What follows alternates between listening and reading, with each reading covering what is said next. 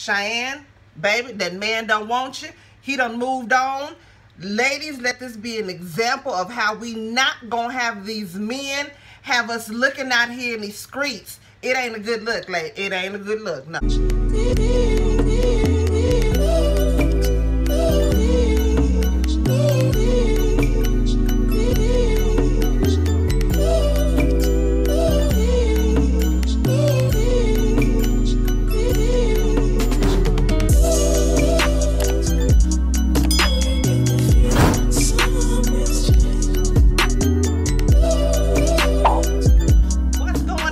It's your favorite auntie Momo, and I am back for another review of Love and Hip Hop Atlanta. Yes, I am back with the review. It's late as hell, but we are back with it, y'all. This is season 9, episode 7, Black Diamond. Before we get into the review, as always, y'all, go ahead and subscribe to my channel. If you are not already, make sure your notifications are turned on, and share me out. I appreciate the love. I appreciate the love of everybody. All the new subscribers I got, y'all just be rocking with your auntie, and I appreciate that. I appreciate the love. Before I get into this review, y'all, look here. Check the shirt out. A paycheck is not a passion.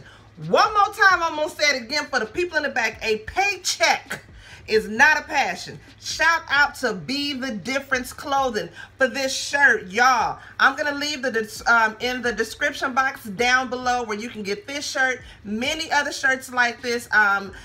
Be The Difference Clothing, I believe it's ran by Joy, or she is one of the reps, or whomever. Joy, she has a channel as well, a YouTube channel. I will leave the link down as well. If you need your daily dose of inspiration, that daily dose of feel good, that is who you need to be subscribed to. You need to go check out her merch. Let me tell y'all, if you're feeling down and out, make sure that you are subscribed to Be The Difference Clothing. Also, make sure your notifications are turned on for Be The Difference Clothing, because she comes in every day with a daily dose of feel good with Hello World.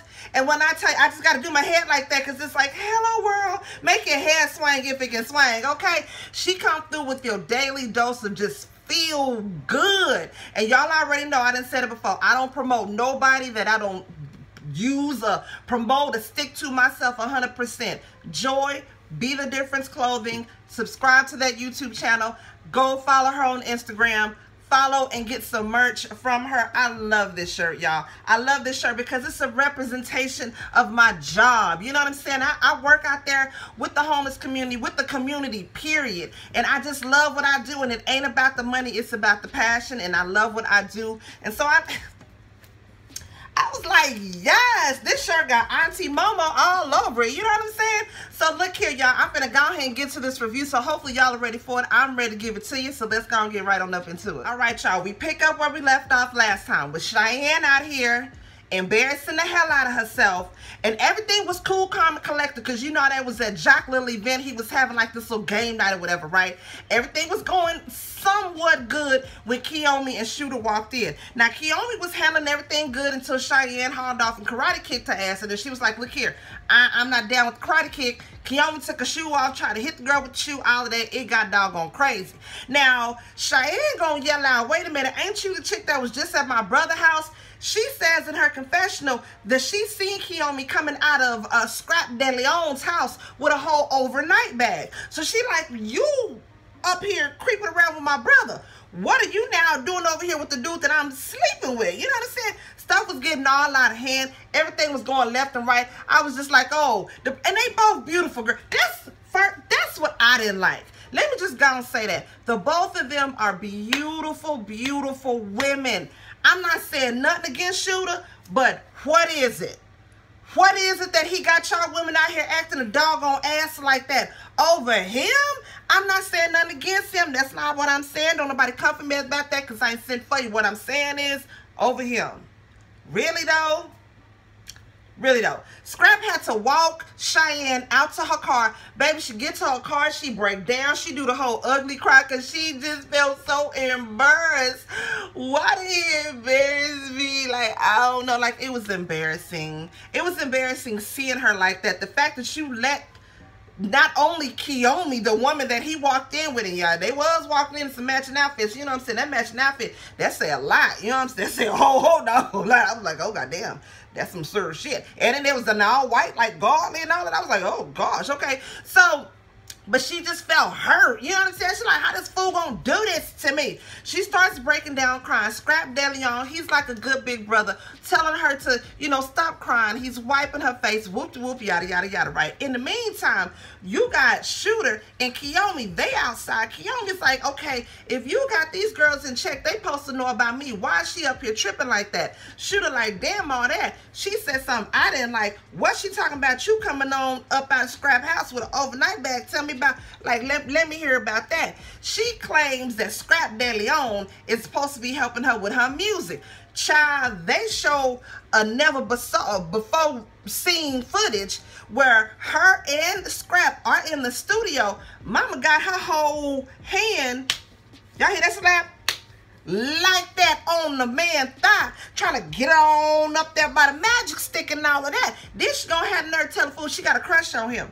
She tells Shooter she didn't feel like that was important, that was anything to tell him, so she didn't say anything to him about her and Scrap being in the studio, which it is something to me. It looked like it was something. I mean, Scrap DeLeon, I mean, he ain't bad looking, you know what I'm saying? He throwing that thing around like he be throwing it around. I'm just saying, I ain't saying for me, I'm saying for a friend. I'm just saying, you know what I'm saying? But Shooter was like, look here, I'm riding with you regardless of what it is, you know what I'm saying? I just need to know what the hell is going on. Kiyomi claims that her and Scrap didn't mess around, but Scrap, he did kind of say, you know what I'm saying, Atlanta is small and he messing with her. Well, come on now. Real recognized real, game recognized game. The way he said that was like, oh, yeah, she done smashed the homie before. It is what it is. It is what it is. Y'all, Sierra and Carly Red share this cute little moment or whatever, right? They basically forgive each other. Sierra more or less needs to forgive Carly for everything that she's done. Carly's like, look here, my biggest thing with you is that I felt like you have not been the friend to me that I have been to you. When I needed you to be there for me, it was always about you, you, you. Sierra does recognize where she's gone wrong as a friend, and so she does make the vow that she wants to get better as a friend and that she doesn't want to, you know what I'm saying, have any beef, bad blood between them. Now, Carly wants her friend back, but as well, like she says, bitch, you haul up and you mushed the hell out of me in my face, so we're going to take this thing a couple of baby steps, which I don't blame you, Carly. I don't blame you not one bit for that. Little behind the scenes on that, so I was on Instagram. No, I was on Instagram. I was on YouTube, and I seen, I guess, Kiyomi and Carly Red were on a live together, and Carly Red was upset because she didn't feel like Sierra's genuine, her apology was genuine. I don't know if you guys seen that on Sierra's Instagram. She had put up this apology, a public apology to Carly Red. She felt like she needed to give a public apology. Well, Carly Red was like, you could have just reached out to me. This is what her and Kiyomi were talking about on this live that I had seen on YouTube, right? If I can find the link to that, I'll put that down below.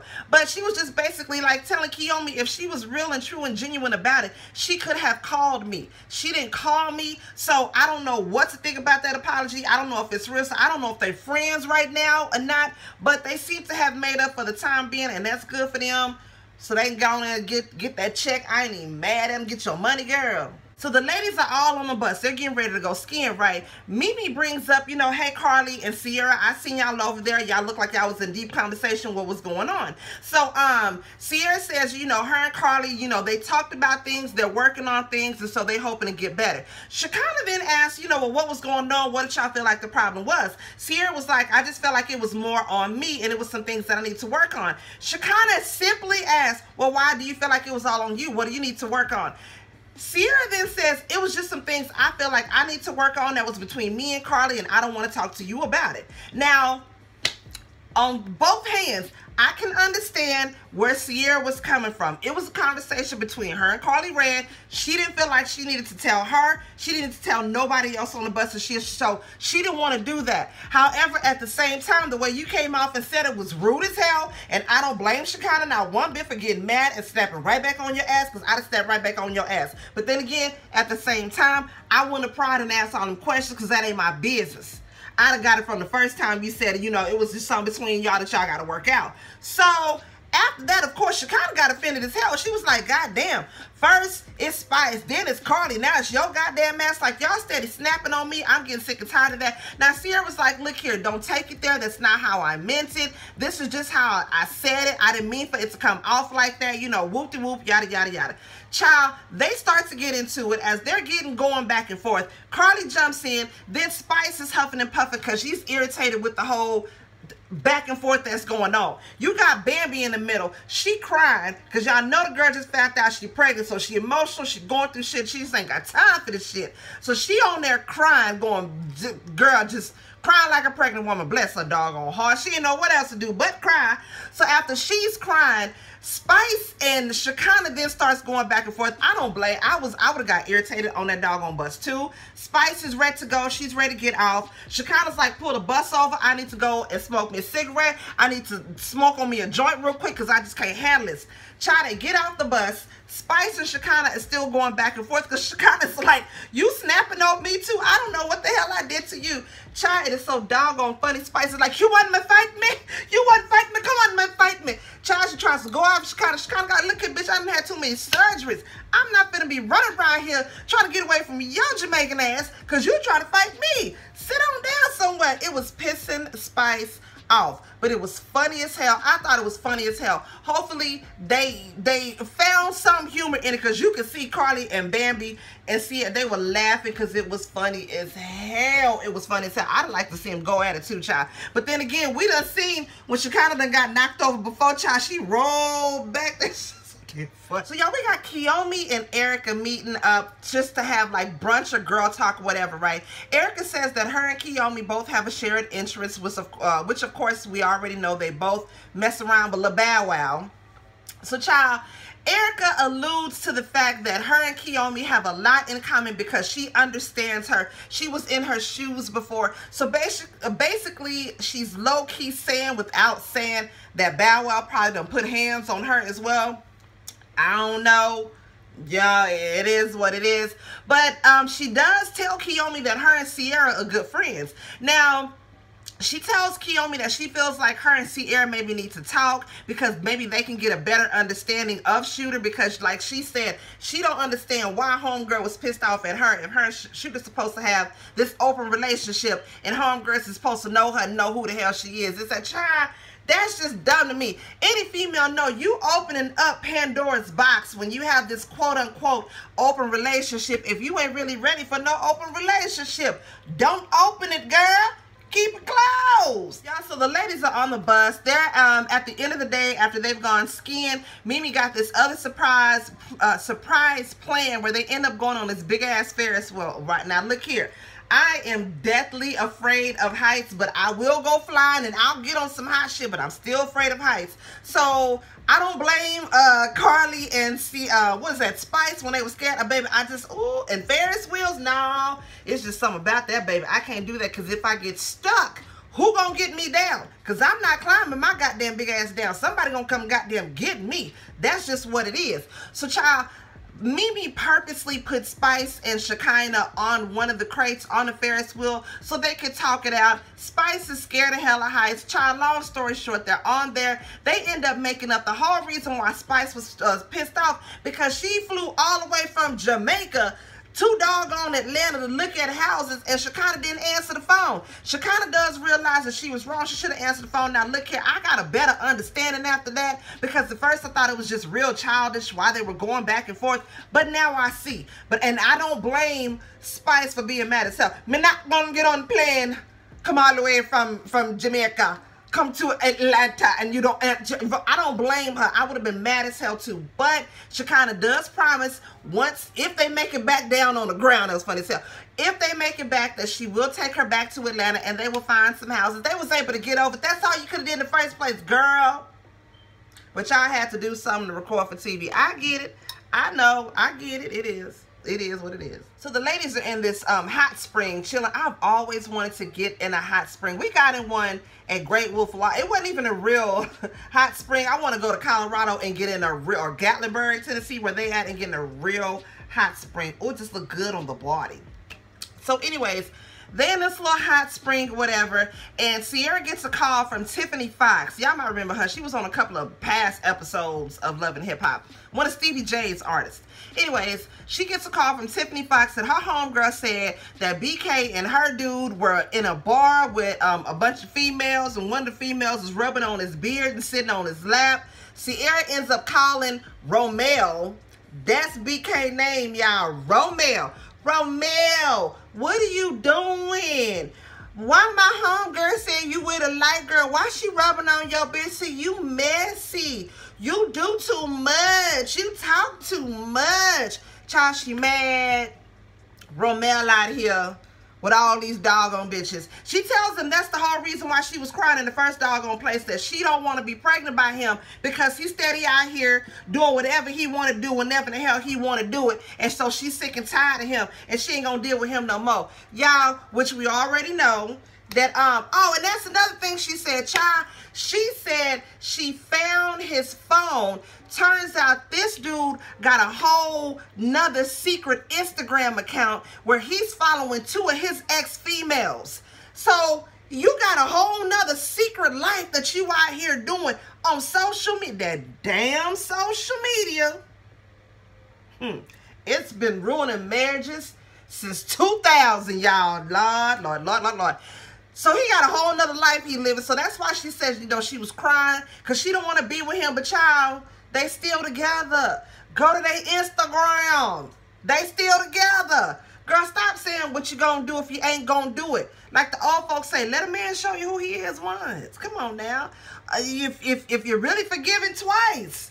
But 3, 4, 5, 6, 7, 8, 9, 10. So come on now, girl. Come on, girl. So Kiyomi and Shooter are in a car getting ready to go meet up with Scrap De Leon and Cheyenne, right? Now, while Shooter and Kiyomi are in the car, Kiyomi's like, look here, you need to tell this female who I am. She needs to know that I'm the bottom bitch, I'm the head BIC, and that's just what it is. You know what I'm saying? Why would you even want to be with her? This who you want to procreate with? This who you want to have kids with? He gonna tell her, hell no. You gonna be the one to do that. She was like, okay, well then, you're going to have to tell her, let her something know. Now, I don't know if I'm just old school broad or what it is. You ain't worried about trying to be the one and only in this man's life and then his wife before you have his kids? I don't know. That's just that old school bone in my body. Y'all, Lord, forgive me for that. Just forgive me for that. So, child, they end up getting together and meeting up, right? Now, Shooter asked Cheyenne, what do you think happened when you left for those 5, 6 months? It was a no call, no show. You said you didn't want to be bothered. You told me not to call you, not to bother you, none of that. You can't go from your job and leave for 4, 5, or 6 months, no call and no show, and not think something's going to happen. Your position has been filled. I did say, okay, that's some smooth nigga shit right there. That's smooth as hell. I'm sorry to tell him, your position has been filled. I said, okay, it is what it is. Now, she did call Kiyomi out. She was like, look here, you left my brother's house. So you messing with my brother. So what is you doing? Kiyomi tries to turn to Scrap and like, look here, Scrap, did we mess around? Did what it is? It looked like she was like, please don't say it. Please don't say it. Scrap was like, look here, what happened between me and you is what happened between me and you. Right there is between all of y'all. I ain't got nothing to do with that. Cheyenne is like, look here, Shooter, you done told me you love me. You done had me around your kids. That's what it was to trigger Kiyomi. Because once again, Kiyomi was cool, calm, and collected because she claimed she didn't want the girl to see her sweat. Soon as Cheyenne done said, you done had me around your kids, that's when it got Kiyomi pissed off. She like, oh, word up. So I ain't the only HBICHD. And it's a couple of us there like, what the hell is going on? Shooter like, look here, calm down. We not finna do this. We not finna go back and forth. So once again, Shooter turns to Cheyenne. It's like, look here, what is we gonna do? Because she gonna be cool with whatever I do. So what is you gonna do? I'm like, Cheyenne, if this man ain't telling you in I don't know how many different languages, smacking y'all across your face, that he ain't no doggone good, he ain't never been and ain't never go. I'm just saying, come on now, sus. So once again, Kiyomi comes out, her and Cheyenne go at it. They getting ready to fight, and the episode ends from there, y'all. This episode was good. I will say this episode was good. But Cheyenne, girl, you are too beautiful. You too beautiful. My grandma used to say it, beautiful. You are too beautiful to let this man have you out here looking like a whole damn fool when you got a whole lot of businesses. I'm just saying, don't do it, sis. Don't do it. Don't do it. Y'all, but look here. That was the end of the episode right there. Y'all already know if it was anything that I missed. Drop it down below and let me know. Please don't forget to like, comment, subscribe, and share. And your Auntie Mo will see y'all in the next video. Peace out. Elbow bump.